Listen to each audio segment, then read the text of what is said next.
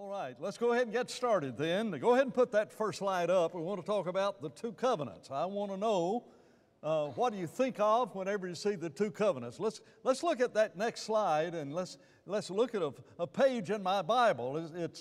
It is the opening page. Once you get beyond the preface and once you get beyond all of these other things, there is that table of contents. And it's been my privilege and what a blessing it is to talk to a Hindu who's never seen a Bible. Here's where I began. Open up the Bible and you just say, now look, there are two main parts to the Bible. Go ahead and put up that main part slide there, because you know what those two main parts are, do you not? There is the Old Testament and the New Testament. It's a table of contents. And I know you already know this. You already know how many books there are in the Old Testament. How many books are there in the Old Testament? Go ahead and just as a matter of verbalizing, how many? 39. How many books in the New Testament? And so you got that many books in the New. Here's one a little bit harder. From the time the first book of the Bible was written until the last book of the Bible, how many years does it span? And I'm talking about not historically. You know, we know historically, can get back pretty close to the time when the earth was created. But I'm talking about how many years were involved from the time the first book was written until the last book was written. If I say about how many years, you cannot give a wrong answer.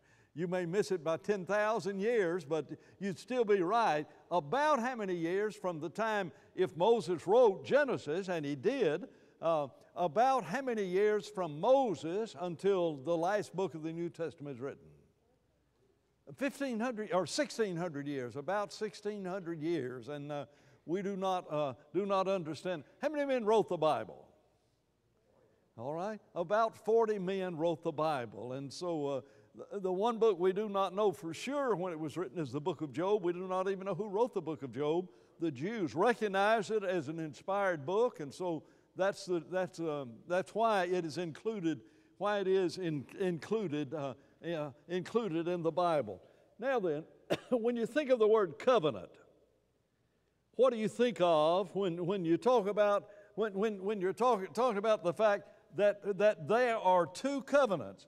Well, a covenant is a way to describe how God has related Himself to individuals.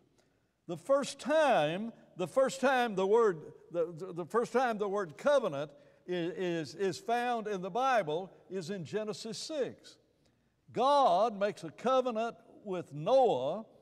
If you will build the ark, I will save you alive.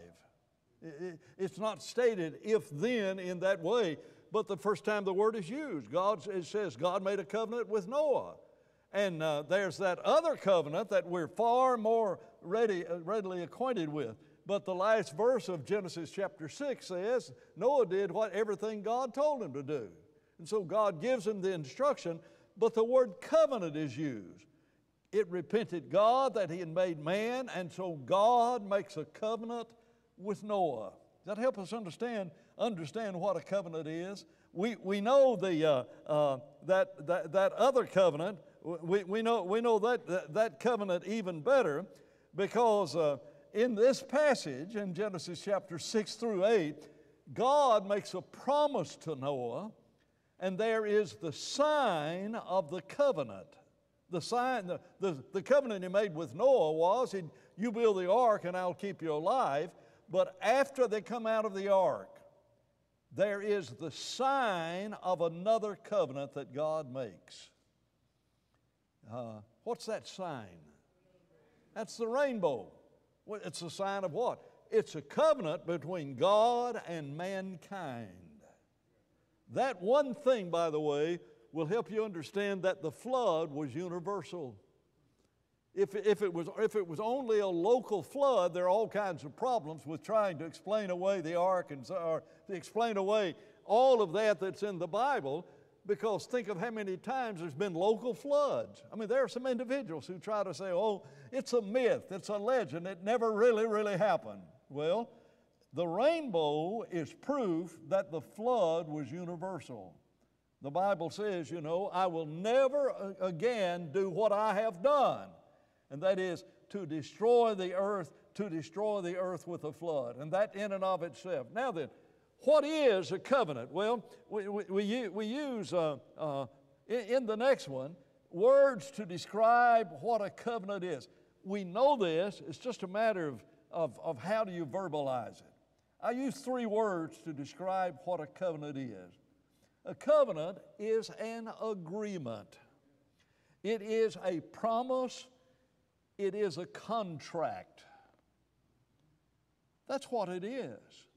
You've got the old agreement, that old promise, that old contract that God made with the Jews at Mount Sinai.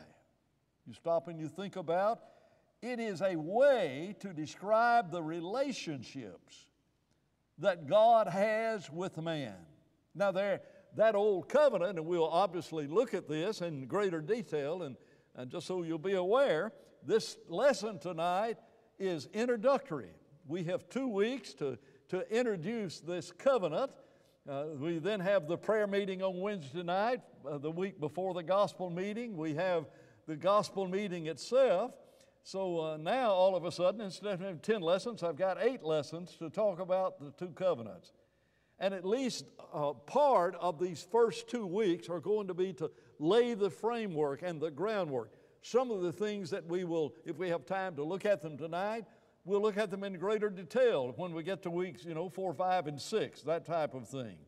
But I'm trying to introduce this by saying God has had covenants with men. He made a covenant with Abraham. 3-fold promise. It's called a covenant. There was the sign of that covenant, circumcision. And so the word covenant is found, it's found nearly 300 times in the Bible. We don't think about it because we think of the 2 covenants. And so I want you to understand that it is a covenant, it's an agreement, a contract made regarding a relationship between individuals. And we understand this when we talk about the life's will and testament. We'll talk about that word testament in just a minute, but a testament is a covenant.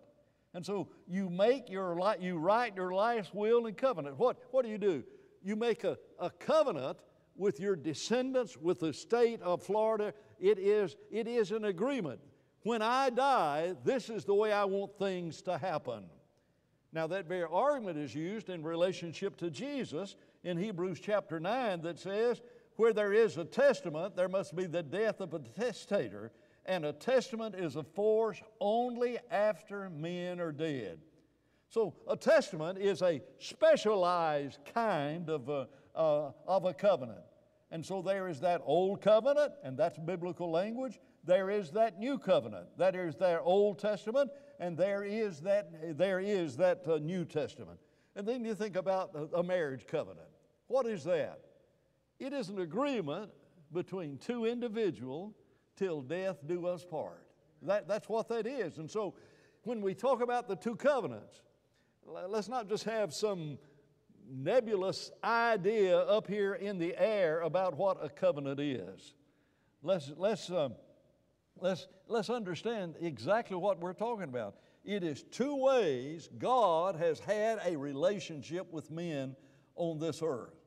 And we're talking specifically about the covenant at Mount Sinai and the covenant at Mount Golgotha.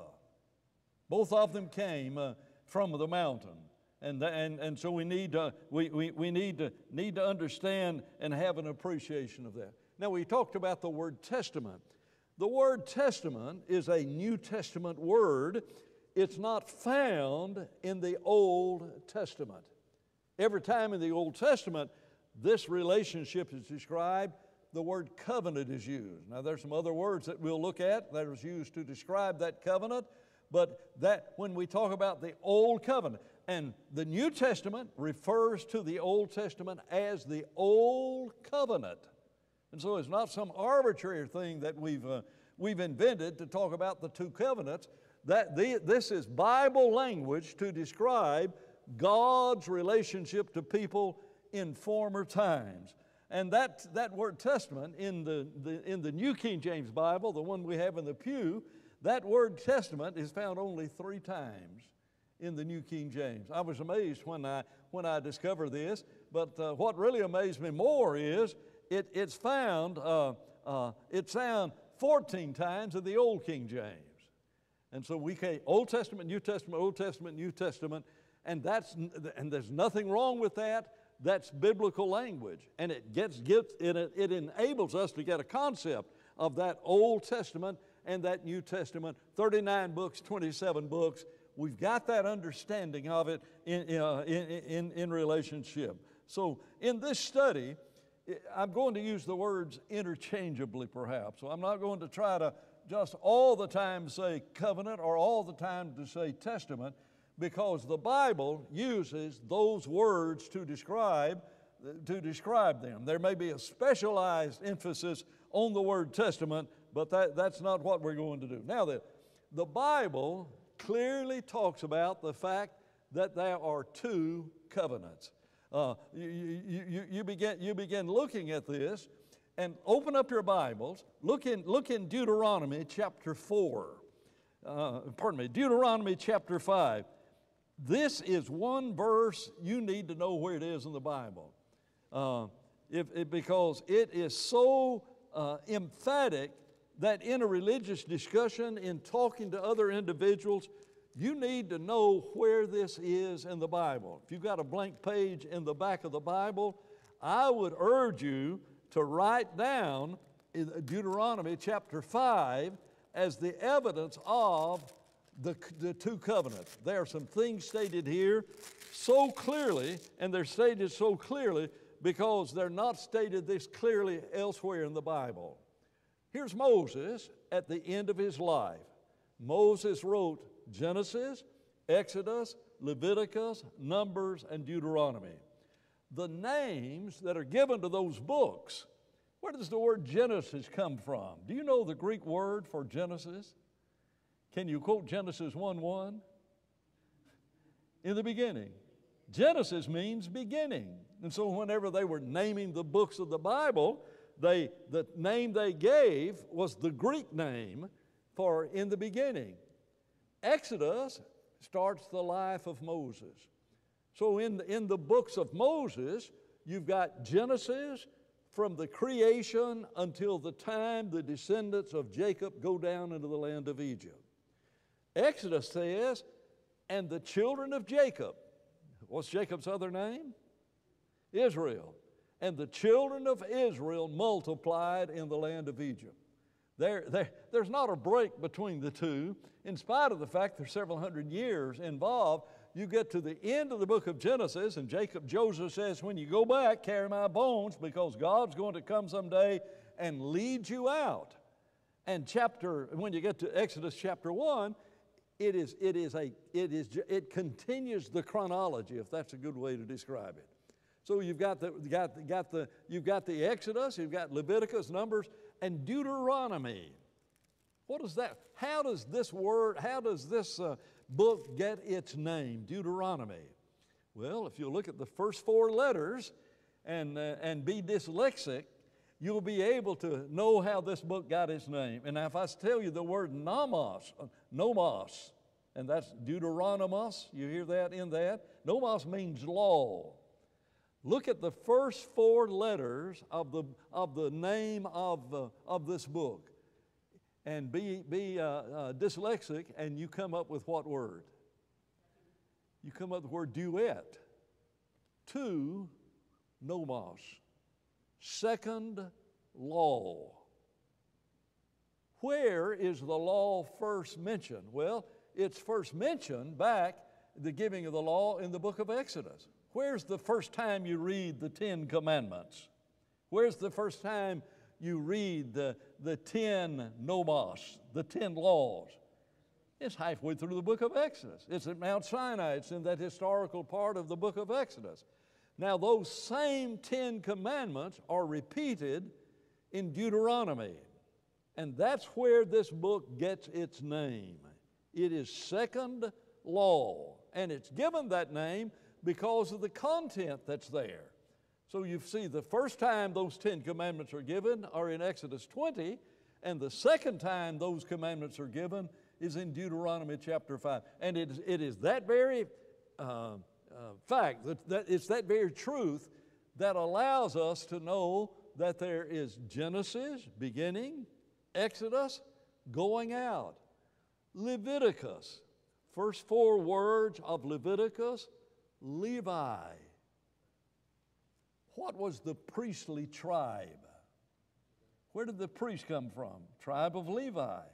And so if you want to read about all of these sacrifices, look at Leviticus.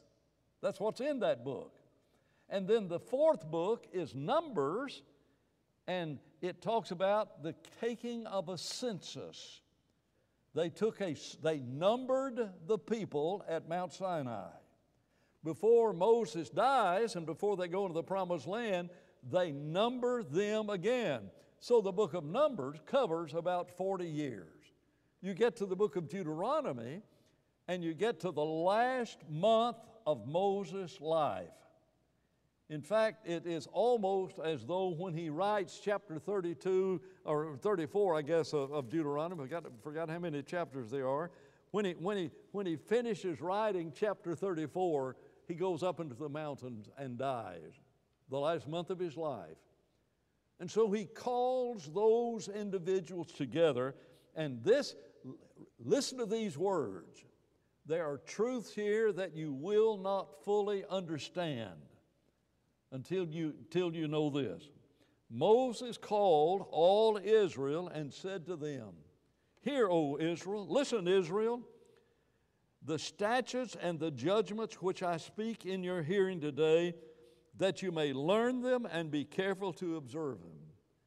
The Lord our God made a covenant with us at Horeb." You know what that covenant is? It is the Old Covenant. It's the Old Testament.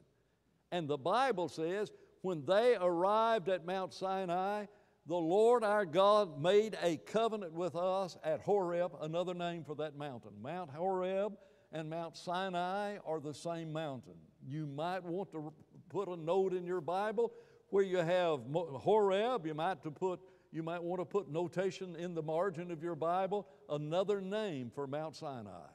And so Moses has all of the Jews that are there, and he said, the Lord made a covenant with us at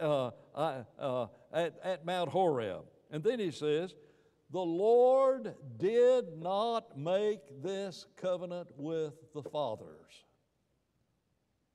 Wait a minute, who's the fathers? Well, what about Adam? What about Enoch? What about Methuselah? What about Noah?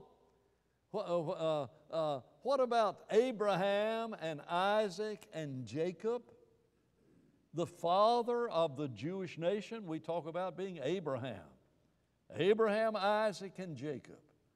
The Lord did not make this covenant with the fathers. Now, what does that mean? Here's the 2,500 years of Genesis, or the 2,000 years of Genesis, and the 2,500 years from the creation until they arrive at Mount Sinai. The Lord did not make this covenant with the fathers. Did he have other covenants? Yeah. One of the commandments is, thou shalt not kill. How far do you read in Genesis before the Lord is bringing judgment on a man because he killed somebody? Who's the first person that killed a human? That's Cain. Cain killed his brother. What's his name? Cain killed who? All right. Cain killed his brother Abel. Was there consequences? Was it wrong for him to do that? Absolutely. And so you've got all of these covenants, all of these laws that God gave, but they were not written down. These commandments were not written down like they were at Mount Sinai. When Moses walks off that mountain, the first time he walks off, he has tablets of stone that the Lord himself had cut out of the mountains. It's Moses who makes cuts them tablets out the second time when, you know, Moses comes off that mountain and he has on those 2 tables of stones the 10 commandments. Who wrote the words of the 10 commandments on that stone? God did. The finger of God wrote those 10 commandments. And folks, that's the first Bible. It's the first written time the commandments of God were written down, is at that time. Abraham have a Bible? Nope. Isaac have a Bible? Nope. You know, Jacob have a Bible? Nope. You know, Noah have a Bible? No.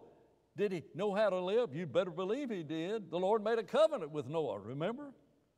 That's not covenant with a capital C. If to talk about the old covenant and the new covenant, that's a specialized use.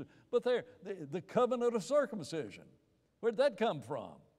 It came from God telling Abraham, you do this and you tell your descendants to do this. And so what you have here is the Lord says, Moses says, the Lord did not make this covenant with our fathers. Then he says, but with us, those of us who are here today, all of us who are alive. And then he describes how that covenant was given. The Lord talked with you face to face on the mountain from the midst of the fire. I stood between the Lord and you at that time to declare to you the word of the Lord, for you were afraid because of the fire, and you did not go up to the mountain, he said. What happened? When they arrived at Mount Sinai, unlike what is depicted in that movie, The 10 Commandments, do they still show that movie, 10 Commandments? You know, it's so, the color in it is so bad, it might have been better if it's black and white. You understand what I'm saying? I mean, the coloration and everything is not there. But in that movie, everybody believes that Moses went up to the mountain, and that's where he got the 10 Commandments, and the Lord said, get off this mountain. And he came down off the mountain, and they were worshiping a golden calf. Well, wait a minute. They did not have the commandment, thou shalt not make any graven image. How did they know they were not supposed to make the graven image? And that's the problem if you build your Bible knowledge on the movie 10 Commandments. You know what happened? They arrived at Mount Sinai, and the Lord's voice spoke that says, thou shalt have no other gods before me. And the people heard the voice of God. Can you imagine what that had to be like? The mountain's on fire. You want to talk about volcano? You want to talk about earthquakes? You want to talk about that smoke that covered the top of that mountain? We don't have enough imagination to understand. And the voice of God. You think God whispered that? God does not talk in whispers. You look how the voice of God rings clearly. And so somebody said, well, the Lord gave me a message the other night and whispered into my ear, this is what, listen, that's not the way God speaks in the Bible. When God speaks in the Bible, you're going to know that God speaks in the Bible. And so Moses stood there, and the people were scared to death, and they said, don't let God talk to us anymore. You, Moses, you go back up into the mountain. You know what the book of Hebrews said Moses' emotions were like when he walked up into that fire? What would your emotions have been? You are walking into an earthquake and smoke and fire, and you're walking up into that mountain, and Moses says, even I did exceedingly, you hear the words? Exceedingly fear and quake. It was not just the earth that was quaking. Moses was quaking when he went up into that mountain. And so when he gets up there, that's when God gives them in a written form the 10 Commandments. Now, somebody said Moses was the most wicked man in the Bible. You ever heard that? He came off of that mountain and broke all 10 commandments in 5 seconds. You remember what he did? He took the tables of stone and threw them down, and they shattered. That doesn't mean he was evil, but I mean that's just a play on words and a play on the things that happen. So he goes back up into the mountain the second time. And this time Moses takes the tablets of stone up there. They have the words of God. Now look at this. The Lord talk with you, Deuteronomy chapter 5, verse 4, talk with you face to face on the mountain from the midst of the fire. I stood between the Lord and you did not go up to the mountain.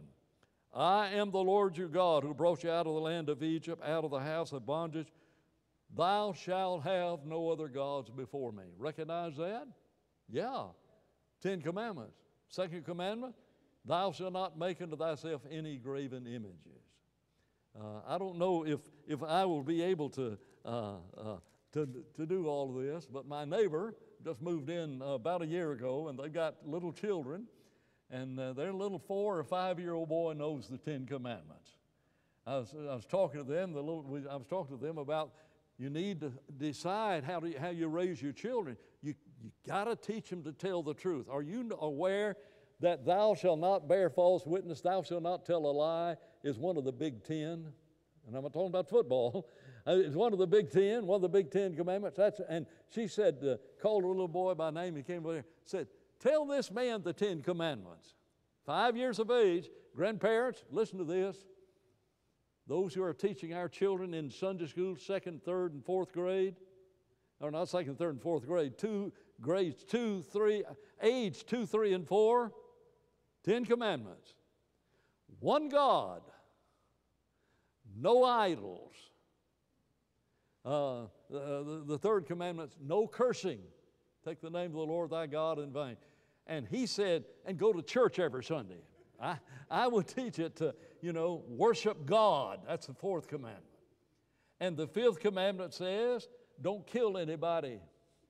Don't kill anybody. Let's see. No, but 4th commandment is honor. Do what your mom and daddy tell you to do. Honor your father and mother. Don't kill anybody. Don't do bad things. How do you teach your little children not to commit adultery? Don't do bad things. Don't steal. Don't tell any lies. And don't desire to have something that belongs to somebody else. How's that? Thou shalt teach these things diligently unto your children, and talk of it when you're lying down, when you're rising up. You got grandchildren perhaps on the way. Ricky, you and Peggy you need to hear me. Those kids are going to marry out there and everything, and you need to teach these 10 commandments. I was astounded. And Gary, I wish I had known that when you were 4. I don't know if I could have gotten your attention long enough to teach you these things, but isn't that a great way to teach it to a little 4 or 5-year-old kid? And his little sister, who was 2 years of age when it came, go to church every Sunday. They did. And this means go to church every Sunday. And so she did the hand action. When it came to that one, before he ever said go to church every Sunday, she was doing the hand action. These things are so important, and you've got to understand it. Now then, look back in chapter 4 and verse 13. This is critical. He declared unto you his covenant. This is Moses talking to the same group of individuals. So he declared unto you his covenant, which he commanded you to perform the 10 commandments, and wrote them on 2 tablets of stone. What's the covenant? The whole basis of that Old Testament is the 10 commandments. Now get this, and don't misunderstand it. If the covenant includes, if the covenant is the 10 commandments, what does that say about Abraham, Isaac, and Jacob keeping the Sabbath? He did not make this covenant with our fathers. What does that say about Noah keeping the Sabbath? Isn't that amazing? And we really, really need to understand that. And we may spend some time talking about this, because there are many individuals that struggle with the fact that the Lord blessed us in Genesis chapter 2, verse 3, where it says, the Lord blessed the seventh day and hallowed it. But Moses is writing that after Mount Sinai. Moses is looking back at all of that history and said that the Lord blessed the Sabbath day. Look down in verse 12 of this chapter.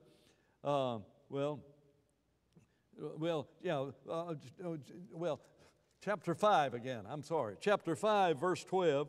Observe the Sabbath day to keep it holy, as the Lord commanded you.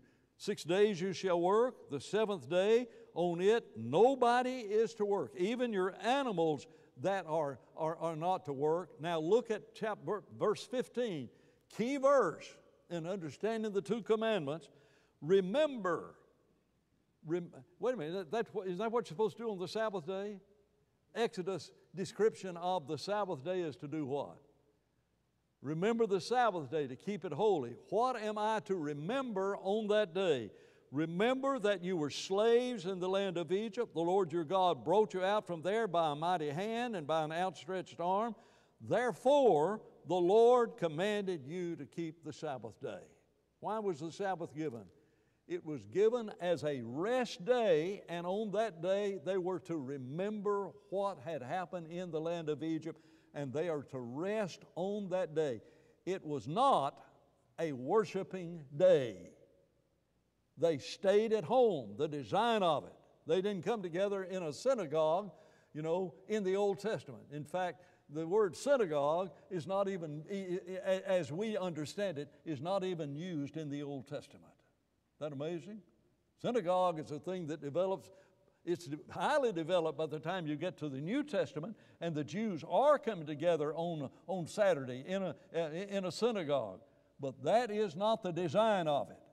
It was a design for a man to stay home with his family and talk about how good God is and what God had done for them. That was the design of it, and we may spend some more time on that, particularly because of the religious group, the Seventh-day Adventists, because of their failure to understand this, and the fact that many have followed the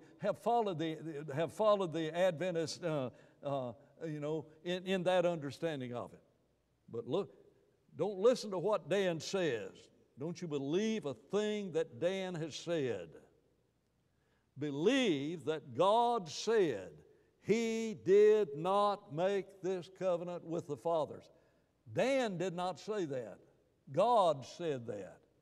Did not make what covenant with the fathers? The previous chapter, even the 10 Commandments. The 10 Commandments, one God and no idols and no cursing and go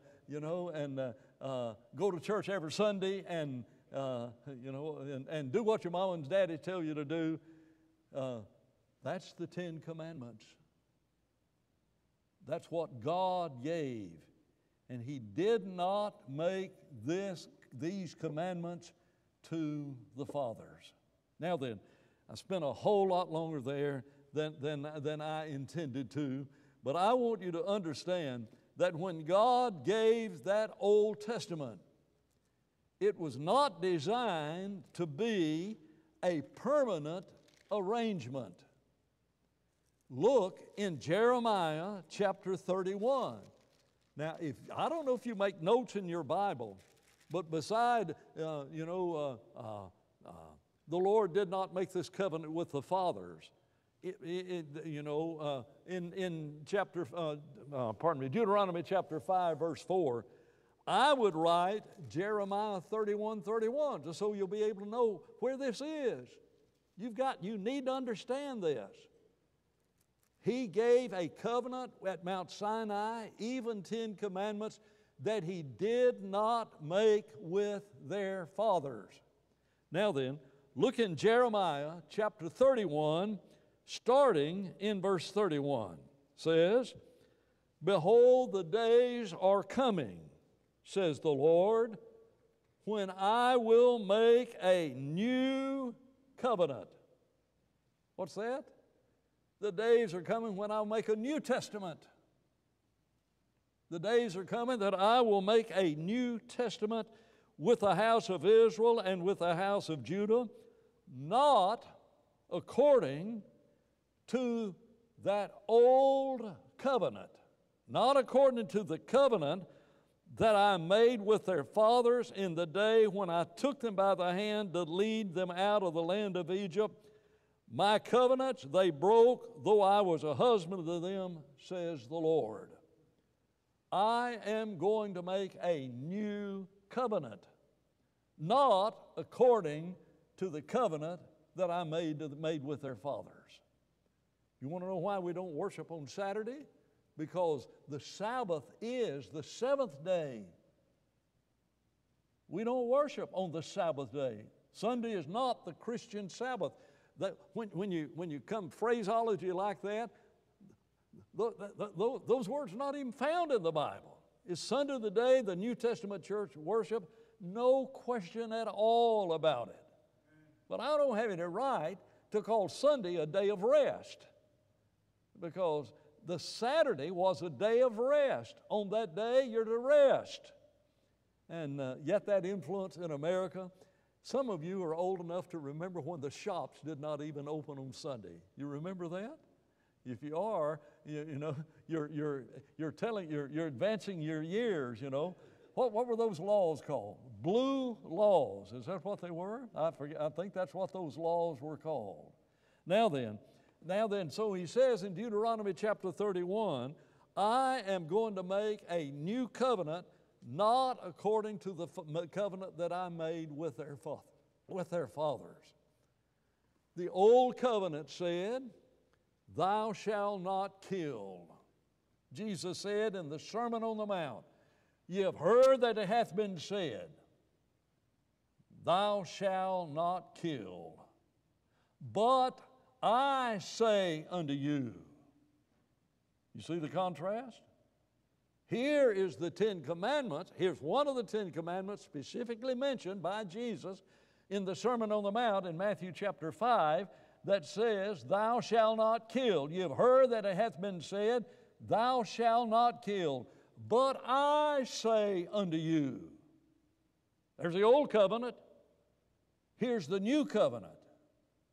And the Bible says it's a better covenant. You know why it's better? Because of what Jesus said. Jesus said, to paraphrase what he says, don't even hate your brother. Isn't that amazing? You tell me which one of those commandments is greater. Which is the better covenant? The old commandment said, thou shalt not do bad things. To quote my little 4 or 5 year old neighbor, what God says, thou shalt not commit adultery, but I say unto you, whoever looks on a woman to lust after her in his heart, has already committed adultery in his heart. Which of those covenants is better? There's no question about that. And so we need to understand the Bible clearly shows that there are